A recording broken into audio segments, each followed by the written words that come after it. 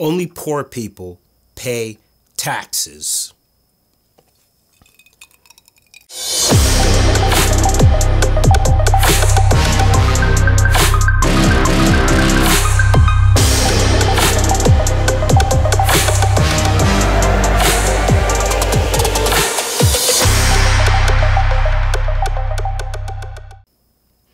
How you guys doing today? And welcome back to the channel. Thank you for the likes, thank you for the comments, and thank you for the subscribes.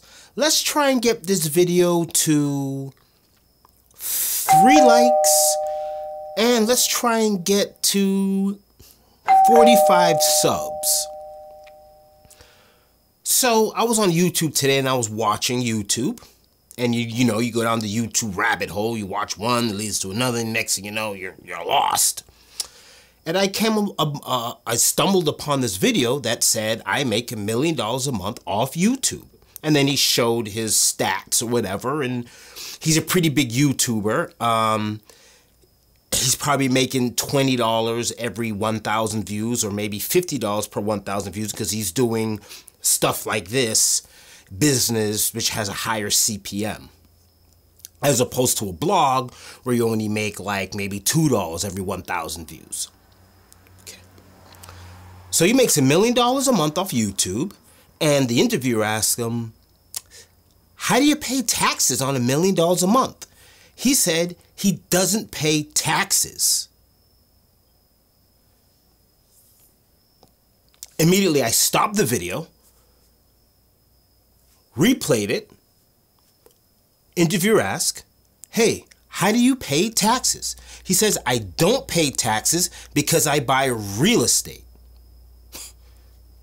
Pause, telephone, Robert Nichols, he picks up, and I said, Rob, what am I hearing here? And Rob said, yo, it's probably hard to make $1 million off YouTube, as you know. You're fighting it.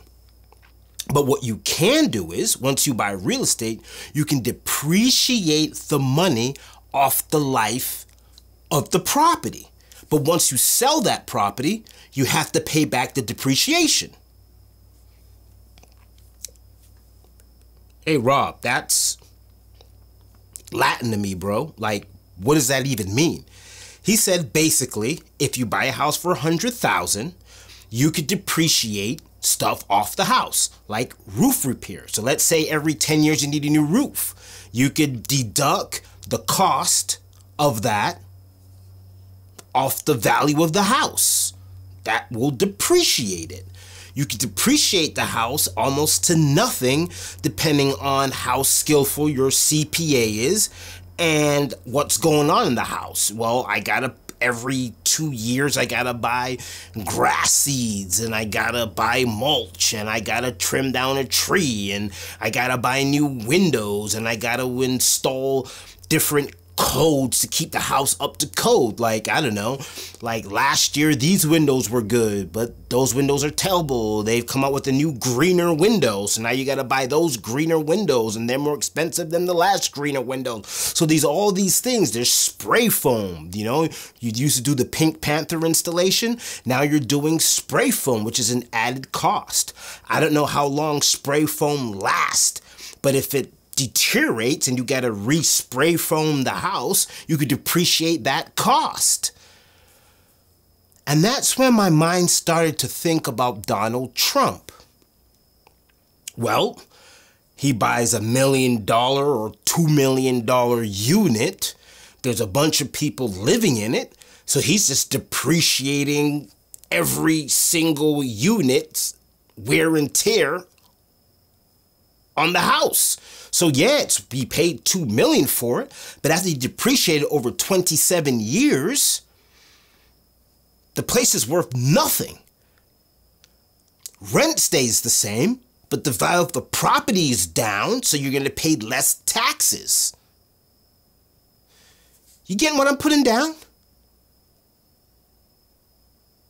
He depreciates the value of his house or properties, so he pays less taxes. So that is why he's a billionaire, but he only pays $700 in taxes. technically he's not doing anything wrong. This was put in place by President Obama. It's called the Obama loophole.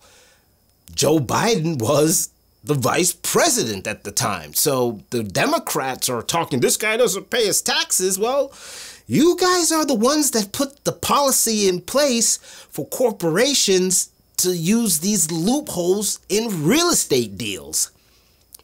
Trump is just basically playing along with your rules. But now you don't like him. You say he's doing something wrong. I'm not a Trump supporter, not a Biden supporter. This is just financial news, real estate news. This is not a politics station. I'm just giving you the straight facts. Then you could do your own reading and come with your own conclusion whether who's right, who's wrong. So then I went down another wormhole. Jeff Bezos. He doesn't pay any taxes according to the New York Times and Washington, well, not the Washington Post because he owns it, but everybody else. Jeff Bezos buys a warehouse every time he can buy a warehouse. So I own a warehouse.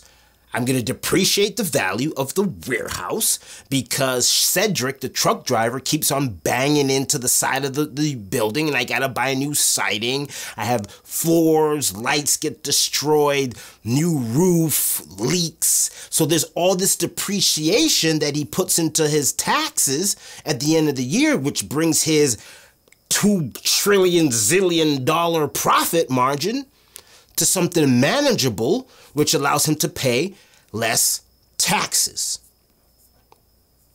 I'm going to close with this.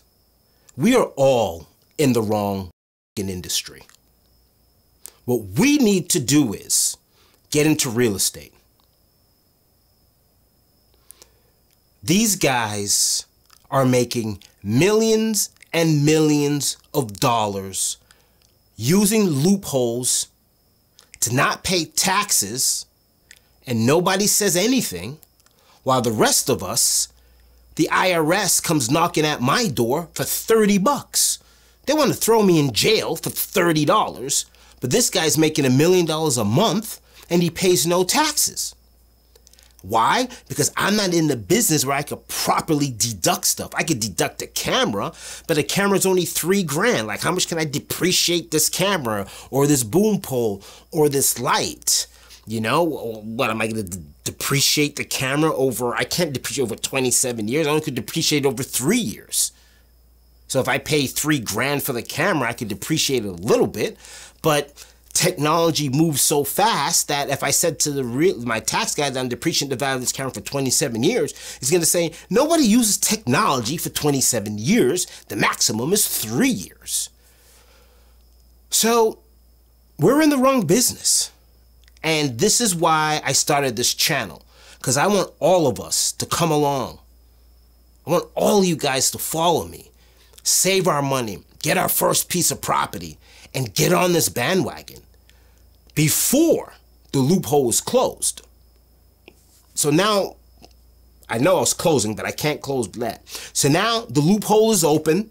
New York Times has blown up the spot. Guess what's going to happen? Democrats are going to fix that loophole.